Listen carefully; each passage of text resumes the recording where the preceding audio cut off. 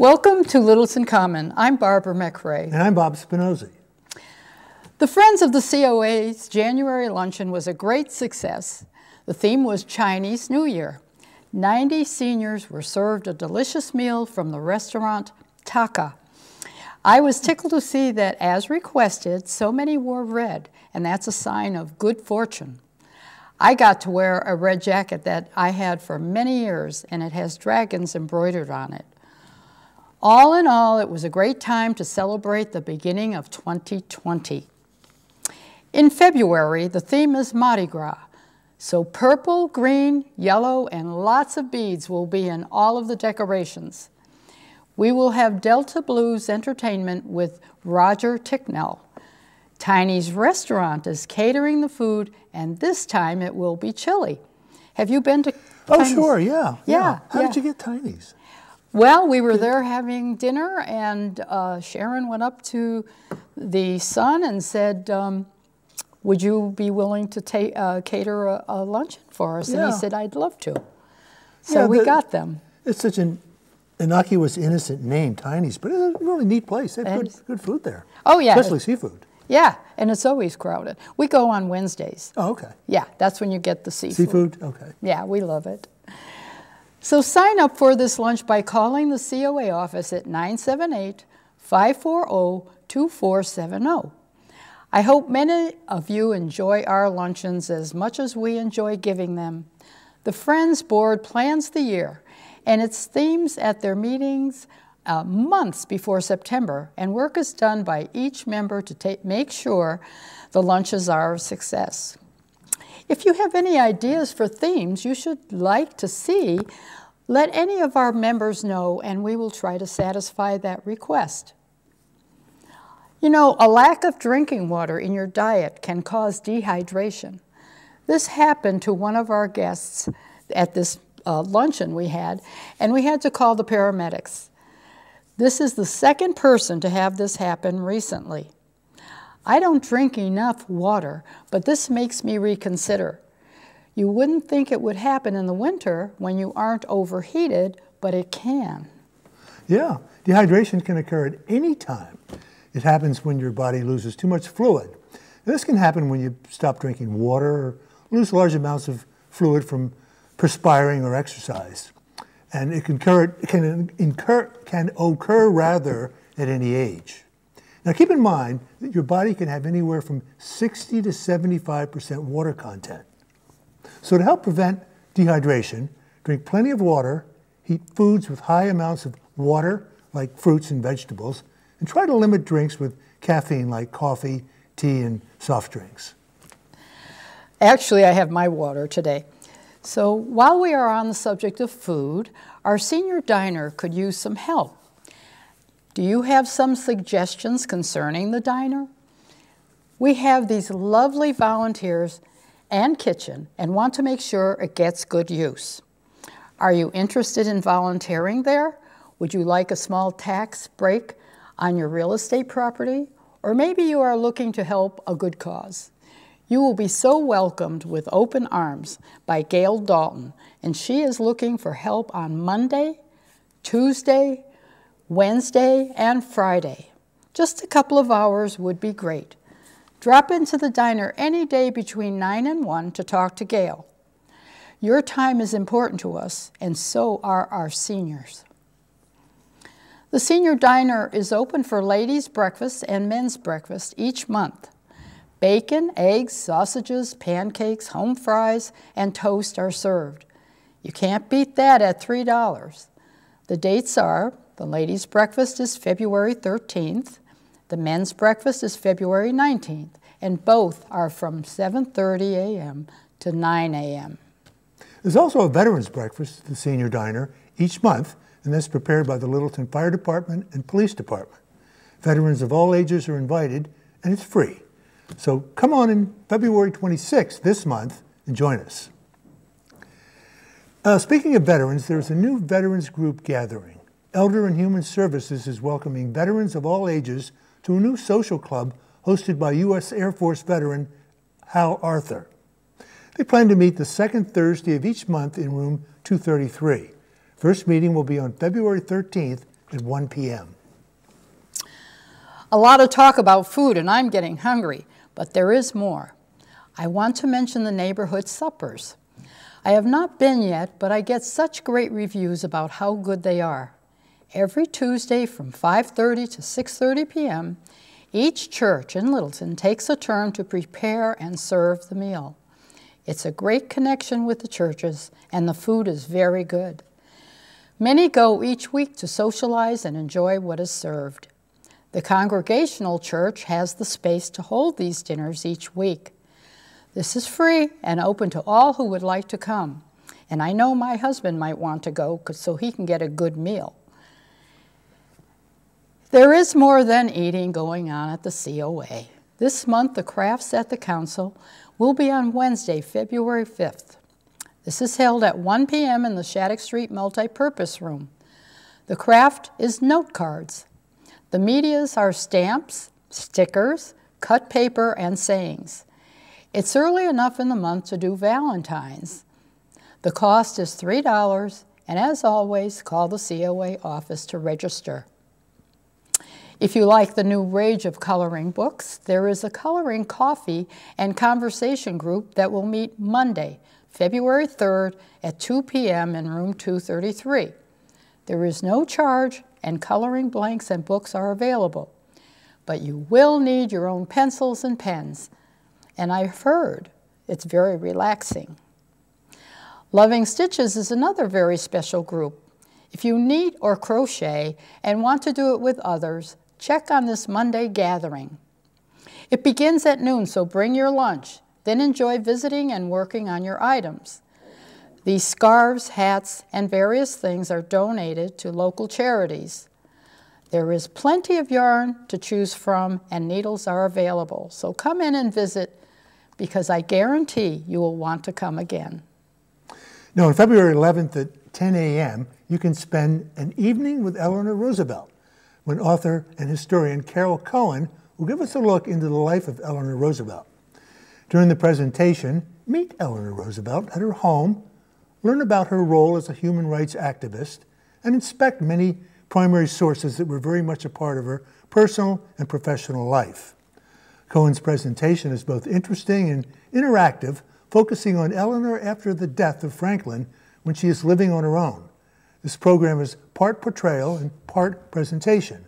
Carol Cohen currently works at Lesley University and is a published historian and playwright.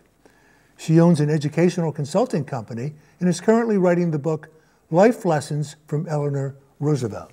And as I just mentioned there, my goodness, she, of course, was with her husband between 1933 and 1945. And she was quite the activist for civil rights and just rights for everyone. Yeah, yeah. Women's rights, largely, actually. Yeah, you do hear a lot about her, activities and how important they were to her. So this should be very interesting. It will be. Yeah. So well, okay. We'll have to look into it. Always good entertainment is Indian Hill music. Evan Thea, what's happening in February? Thank you, Bob. Well, February is just jam-packed with concerts and events over here at Indian Hill, and we know you'll just love them. Starts out with the Bluegrass Jam. And what's that? Well, it's a lively set of bluegrass music being played by award-winning guitarist Tony Watt and Grammy-nominated fiddler Laura Orsha. They'll come in on Friday, February 7th at 7:30 p.m. And you can listen to their concert and then bring your instrument and sit in and play with them. So it's a really, really interesting event, the Bluegrass Jam. Bach's Lunch Concert continues Thursday, February 13th. 2 shows, one at 11 and one at 1:30 p.m. And this time, it's chamber music for winds and strings featuring Eileen Yarrison on flute, Bill Kirkley on clarinet, and a bunch more people. So again, that's Thursday, February 13th. You can find out more at 486-9524 or online at indianhillmusic.org. We've got a Latin jazz concert on February 14th at 7:30 p.m. and that will feature the spectacular jazz pianist and vocalist Zahili Gonzalez Zamora and her band.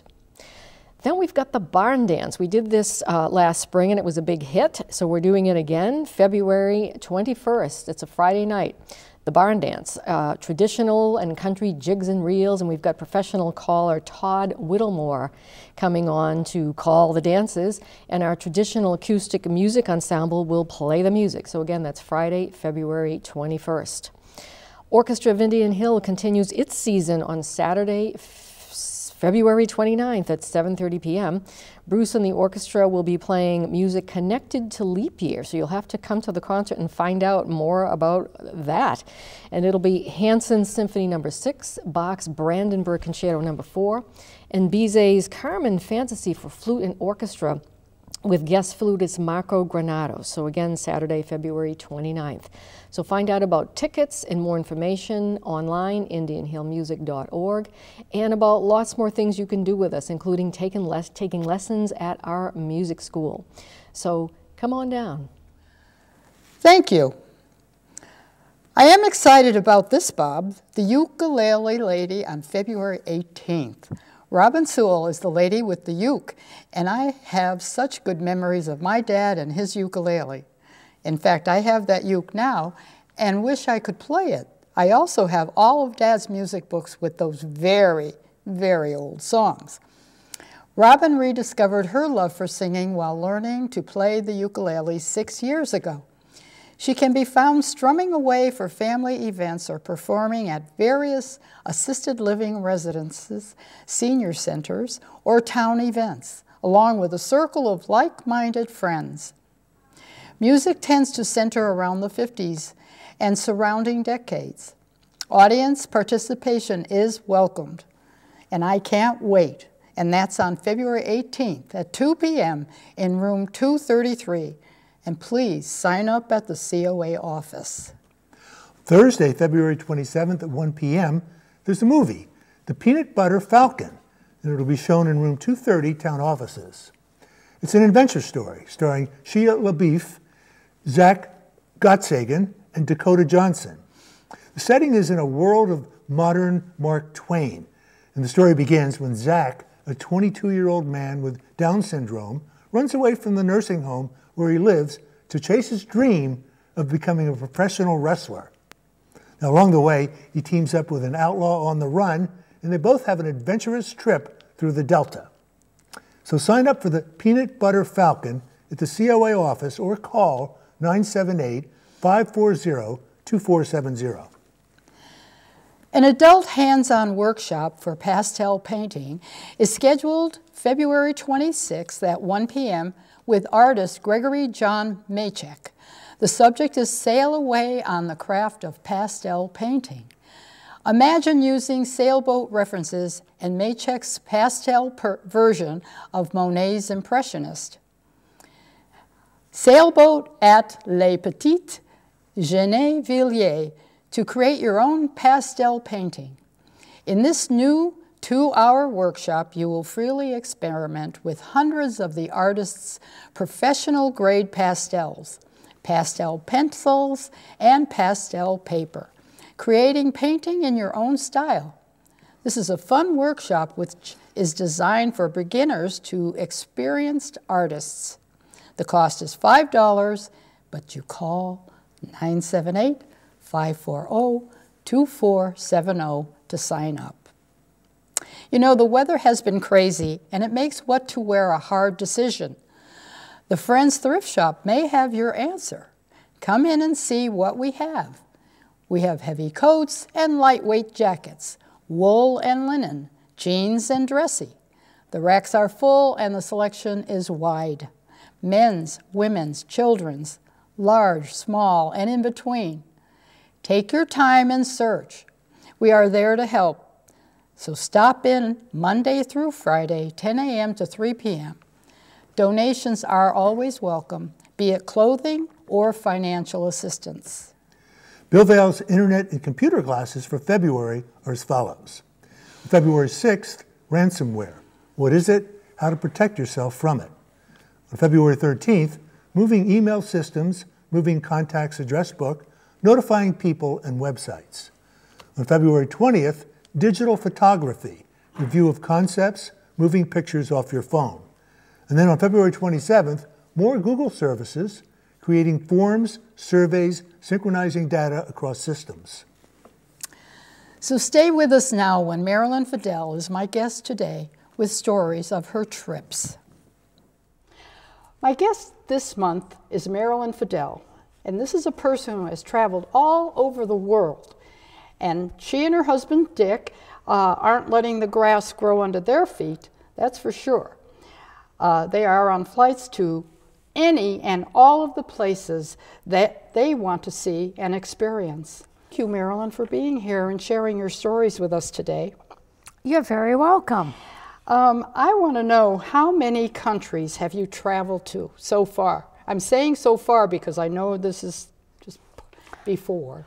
I really couldn't tell you, but I've traveled all over the U.S., Canada, never been to Mexico, have been to South America, all over Europe, Asia, Africa, been to China. The only continent we have not been on is Africa. I don't mean Africa, I mean Antarctica. Oh. Because we've done several safaris in Africa. Oh my goodness. So actually you're home just a little while and then you're taking off again. Usually it's only 2 large trips a year, but sometimes they're close together, and so it appears that I'm gone more. Mm-hmm. For example, this year we did this trip I'm talking about. We're leaving for Vietnam the middle of February, and then we'll be going to Nova Scotia in May for my granddaughter's college graduation. So it's a whole bunch close together, but that isn't normal. Is it good for you when you get home? Because I know I can travel for 2 weeks or something, and I'm so happy to get home and get into, you know, my bed. And there's no place like home. It could be a shack, but it would be home. Mm-hmm. And there's no place, no bed as good as my bed. But you're out of your bed a lot. That's right. So do you do tours, or do you do this alone with your husband? Mostly we do tours, Barbara. And one of the reasons we've done mostly tours is some of the places we go are places that are very busy. All of the tourists want to go. So by going on a tour group, when you get there, you don't wait in line. You don't have to wait in line to buy tickets. You walk right in. That's one reason. Another is we don't travel with friends. We make friends all over. And we have traveled with friends that we've made on other trips by meeting them at another destination. Ah, okay. Yeah, as a matter of fact, you probably wouldn't meet people that go as much as you, and no. You do meet new people all the time. Yep. And that's a lot of fun to meet all these people. Yeah, I imagine. And we like the cultures. We do not go to shop. Most times we maybe bring home a candy bar or something like that. But we enjoy the culture of the different countries. Ah, okay. Do you ever take off from your tour group? Or yes, there is also free time. For example, this past summer when we traveled, we have friends that live 40 miles north of Stockholm. So we stayed and visited with them for 4 days. Mm-hmm, mm-hmm. It's good to have friends in other countries. Oh, I know that. Yes. Because our last trip to Italy, we went from there to Germany to visit friends. Mm-hmm. And they took us on a tour of their town they had just moved to. And, you know, it's great because you have someone who has the language, you have someone who knows what to show you, and it's not with a big group, it's just with friends. So. And the tours that we've gone on, it's not big groups of people. So, you know, you get to know the few people on your tour, mm-hmm. and then you have free time. Maybe you're going to go off with one couple or go by yourself and do things like that, because you do get a lot of free time. What about the food? I mean, you're changing to a lot of different foods on these. I will try whatever they're feeding us, no matter where I go. If I don't like it, well, I just have to eat a little bit. I don't have to clean my plate, but I will try whatever there is. Yeah. Is there any time where you didn't like what you were eating? When we were in, was it China maybe? I can't remember exactly. I tried tarantula and it was awful, but I had a napkin in my hand, so I could very nicely wipe my mouth and put the tarantula in the napkin. Well, good. You learn all kinds of tricks then. Oh, yes. Yeah.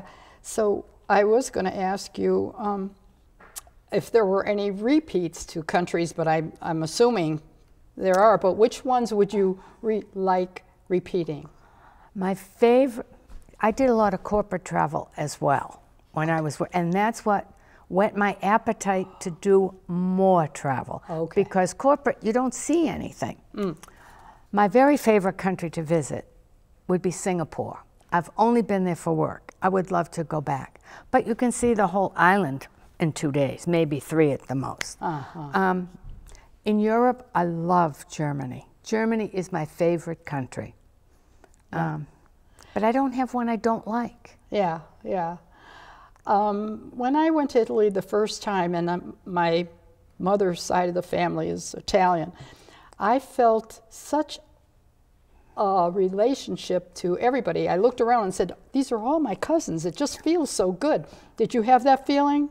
No, because never? I'm an only child, okay? And my mother had a very small family, and my father died before I was born. So as a result, I'm a little family, so I never had that feeling anywhere.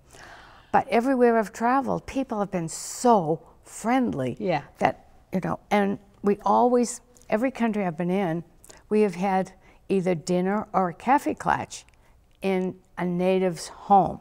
Oh, nice. And that's where you really learn the culture of that country. Yeah. I just thought maybe whatever background your parents are, that you would feel that. English, and yeah, I love England. Yeah, Yeah. yeah. Excuse me. All right, let's see. I was asking if you had a favorite, and you already told me that. That's Singapore. And, you know, you were on a trip recently. It was a cruise, right? It was The first 2 weeks in November, we were on a river cruise down the Rhine. And we started out by going into Brussels, into Belgium, to Brussels and Bruges. And then we drove to Amsterdam and boarded the ship to go down the Rhine. To visit all of the Christkindl markets. We visited 5 in Belgium, and we went to 8 in Germany. And by then, we were Christkindl marketed out. well, good. So, next trip. If all goes well, depending upon this coronavirus, we are supposed to leave on the 17th of February for Vietnam for 3.5 weeks. We're supposed to fly into Hanoi and then go further up north into the hill country and then go down. We'll have a couple of day cruise on the Mekong River and go down the Delta and end up in Ho Chi Minh City, which is the former Saigon. This isn't the first time for you there. I've been to Saigon before, but that was all I saw of Vietnam, and it is beautiful. That's what I hear, and a lot of people have gone and said it is a beautiful country, and they would go back. Yeah. Well, it's The probably... traffic is unbelievable. I have never seen, and it's not with automobiles, it's with Vespas, or the small. Oh, yeah. And they put the whole family on one little Vespa. Yep. They carry their couches on one little Vespa, which we... Well, the same in Italy, they are motorcycles, and they're all over the place, and that's the big thing, you know, and they do travel with the kids between the legs or the, you know, umbrella or whatever. Oh, it's unreal. In the Netherlands, it's bicycles, and they have their briefcases and their umbrellas, and I don't know how they manage That's it. Germany, too, and that part I kind of envy. I guess our roads and all aren't likened to, you know, a lot of bicycle, a lot of Vespas traveling. I think we're trying to work towards that, but it's not that way here at all. People won't give up their automobiles. Well, yeah, it's comfortable. Yeah. And they like them big here. Yes. And they're getting bigger, so that I can understand. So if after Vietnam, what do you think you'd like to do? I don't really have any other plans other than my granddaughter's college graduation. I love Nova Scotia too. Oh, I do too. Well, that's where we're going to be for her college graduation. Yeah, that's what I thought. But after that, we don't have anything right now. So, I'm going to ask you this because you travel so much. Do you get some kind of points or something for going that much? Of course, I get airline miles. Of course. Of course. And depending on where I've traveled, I have traveled so many with the Grand Circle family that the more you travel, you get more points. And it's equal to dollars towards your next trip. So we do. So it is worth it. If you have the time, if you're retired, if you... Well, they're 55 plus. Grand Circle family is for 55 plus. It's not for the younger people. So it's really dedicated for us. But they don't allow walkers, they don't allow wheelchairs. Okay, I wondered. No, but you can have canes, but there are places that they tell you in their ads, in their booklets, wheelchairs are not allowed, this isn't allowed. Canes are okay, but you need to have someone with you to help you. But there are others that you're not going to run into that. Yeah, I wondered about that. Yeah. Okay, you're in another country and you don't feel well. What do you do about that? Oh, well, Dick ended up in the hospital in Iceland. We taught, because we're traveling with a tour, I talked to the program director and he says, I'll take care of it. You don't speak Icelandic, but I do. So he talked to Dick and he took him to the hospital. And because they would only allow one person, he told me he would go and he would keep me informed and that I would go on with the rest of the people. And I said, oh, but I don't want to leave. He said, I'll keep in touch. And then after we had gone to what they call a home-hosted dinner, was dinner in someone's home. Right. And after that, they stopped off and let me run into the hospital, and the bus waited for me to come back to the hotel. Oh, that's nice. So they do take care of things like that. Wow, they do. Yeah. And on board ship one trip, he got an awful, awful cold. So he stayed in the infirmary. And because he'd gotten the cold and all, he became dehydrated. So on board ship, they gave him the saline intravenous and kept him on the ship in the infirmary. Good. So there is medical available. That one is like water everywhere and not a drop to drink. Well, and then you still go on other trips, so I guess you really have had good care, or you would not want to do this. That's right. I wouldn't want to leave, if I didn't. And that's another reason why I like a tour group rather than going to an unusual place that I've never been, that I don't speak the language and I wouldn't know where to go or what to do. Yeah, I think tours are, we don't use one now because where we're going we know what to do and everything.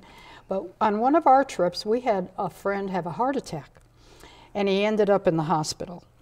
And he ended up there a while. His wife had to stay behind after we were all leaving to come back to the States, and her sister stayed with her. He ended up passing away there.